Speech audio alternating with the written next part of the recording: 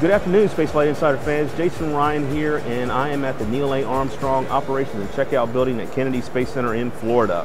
I am joined by none other than the legendary Jules Schneider with Lockheed Martin. Jules, thank you for joining us today. No problem. Glad to be here. Now, later on this afternoon, Lockheed Martin and NASA have a special delivery coming in. Why don't you tell us a bit about that? Well, what we're going to receive later this afternoon is the pressure shell of the crew module for the Exploration Mission 1 mission, which is the next mission we're going to fly out of KSC on an SLS. Now that's pretty exciting, because on that mission you guys are actually going to go around the moon, and that leads us to, it's a big deal because you guys got a lot of work ahead of you. Now my question for you is, once that pressure vessel arrives at the ONC building, how soon will the engineers start actually working on it? Right away, immediately. So today, it'll arrive today.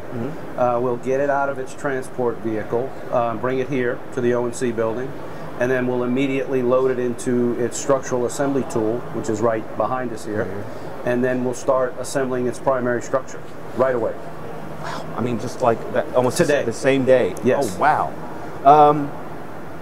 Now, for EM1, you guys aren't using a Delta IV Heavy. You're going to use the big boy. You're going to use Space Launch System, the SLS. That's correct.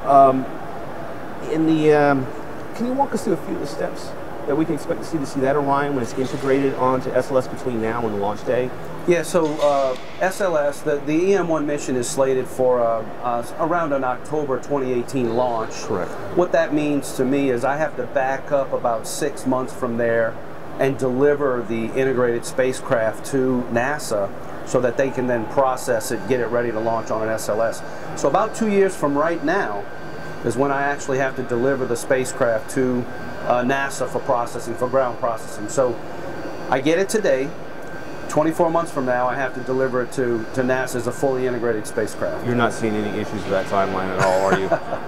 It's going to be a fun 2 years. Now, one of the unique aspects, at least at this point for EM1, is that its service module. It's going to be made by European Space Agency, correct? Well, a significant portion of the service module is being provided by the European Space Agency in an agreement that NASA developed with them. We will receive the first unit, or the EM1 version of that, about a year from now, about January or February of 2017. It'll show up here at the ONC building, and we will integrate it into the rest of the service module, and then it'll keep moving into the flow and get integrated into the spacecraft. Now, for our shuttle huggers out there, there's a few of us shuttle huggers still in existence. We got really used to seeing those black tiles in the bottom of the orbiter, and then we saw EFT-1 fly. It had the black tiles on the outside. It kind of was reminiscent of that. Now, the coating on the EM1 Orion isn't going to be that black tile. It's going to be the shiny metallic coating. Can you tell us a bit about that? Sure. We'll still use the black tiles as the thermal protection system on the back shell panels for the crew module, the conical section. And the TPS system on the heat shield will be the same as EFT-1. It'll be an ablative material. The difference is on EFT-1, we did put a metallic tape on it to coat it, and we're going to now extend that metallic tape coating up all the way to the front end of the vehicle. Okay. And the metallic tape serves an electrical purpose. On re-entry, we pick up a lot of electrical charge on the outside of the spacecraft, and the metallic tape is used to dissipate that charge. Now, EFT-1 was the first flight of Orion back in December of 2014, and you guys flew that for a variety of reasons, and you learned a lot of lessons from that.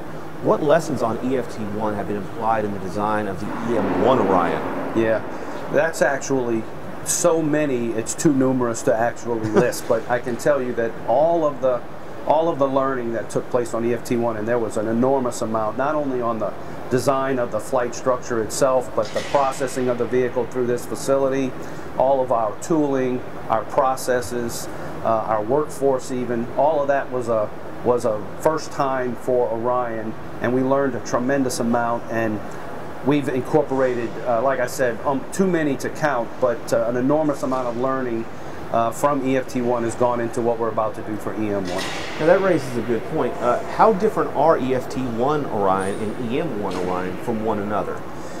Well, not hugely different, only in that we keep adding capability. Okay. So we proved out a lot of things on EFT-1 for Orion, but there were a lot of things we couldn't get on EFT-1. Now we're putting more capability into the system. And keep in mind, EFT-1 was a 4.5-hour mission. EM-1 is a 21-day mission. 21 around days. the moon, correct. And so we've got much more, I'll say, of the Orion systems on board, and we're going to prove them out over a much longer period of time this time. Now, there's been some attempts by members of the media, the public, to kind of compare, because it's a capsule-based design, the Apollo command and service module to the Orion command and service module. Just on the broadest of strokes there, tell us how different those two craft are from one another. Well, I think what you have to do to understand the difference is the Apollo system was designed for a very specific mission. Go to the moon, land there, come back, and re-enter and return folks safely. The Orion system is designed for a much bigger, broader set of missions. So our capability has to be much more flexible and more broad-based, because we're not one mission driven. We have to be able to satisfy multiple deep space missions. For each Orion, maybe on the crewed missions, and this might be something NASA has to address, will they be given names? You know, that's a great question. I don't know that yet. So far, EFT-1 did not get a name other than Exploration Flight Test 1, and so far, EM-1 has not, that I know of. But I would imagine that eventually NASA will start naming them. I don't know if they'll wait until they get into a production phase or a crewed flight for EM-2. But so far, not yet, but I'm anxiously awaiting the first name. Now, for EM-1, like you said, it's going to travel around the moon, 21-day mission. And we know that for the ARM mission, the asteroid redirect mission, NASA's planning on grabbing an asteroid, basically putting it in a lunar orbit. I'm imagining EM-1's already kind of packed with tests and things you guys have to do anyway. Will anything be done on EM-1 to kind of serve to pathfind, if you will, for ARM? Yeah, not that I know of. I don't know of any specific EM-1 objectives that directly are applicable to the ARM mission, or directly derived from, is what I was looking for, directly derived from the ARM mission. I would imagine some of the capability we're going to demonstrate will be needed during the ARM mission, but I can't tell you that there are objectives that are directly traceable to that. Okay. Now, like I mentioned earlier, EFT-1 was kind of focused on the avionics and the heat shield. Is there specific things, I know there's probably a long list of them, but are there specific things that EM-1 is looking at to study and validate in the Orion's design? Oh, sure. I mean, again, compared to EFT-1, 21 days versus 4.5 hours. So what the EM-1 mission really is about is trying to exercise the Orion systems to the full extent of their design capability.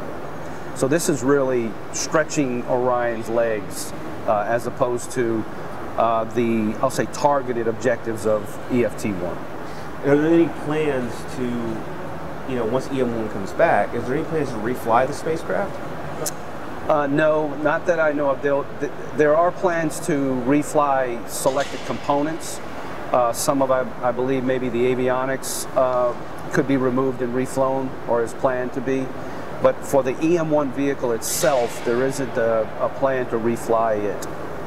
Now, what are some of the biggest milestones, would you say, in 2016 that the public should be keeping their eye out for? Well, we have the first big milestone we'll come across is a structural proof test.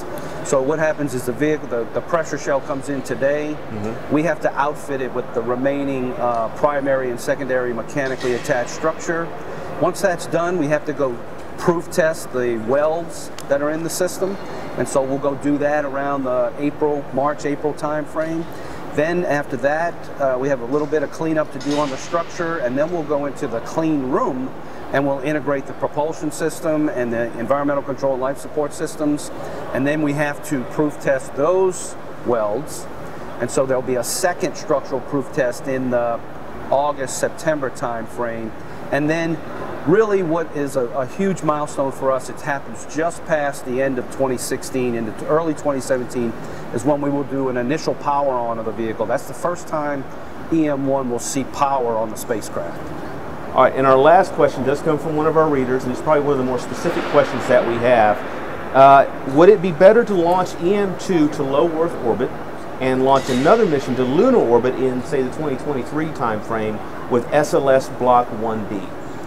Yeah, I think what the reader is referring to there is SLS Block 1B is going to have the, I'll say, tailored upper stage versus the one we're going to fly on EM1. But to get back to the question, I think the answer is no. I don't really see the value of launching Orion into low Earth orbit because that's not what our mission is. Orion really has no mission in low Earth orbit.